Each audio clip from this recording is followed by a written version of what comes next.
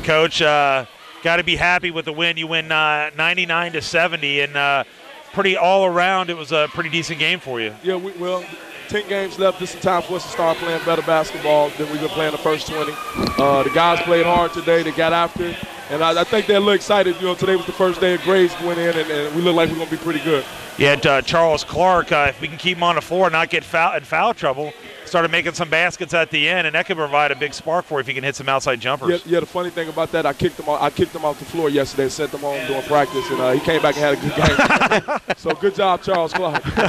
And you had obviously another good performance. Marquise Wilson did very well for you again tonight. Yeah, Marquise Wilson, he's been playing well the last few games. Got to keep Anton Hutchinson playing well.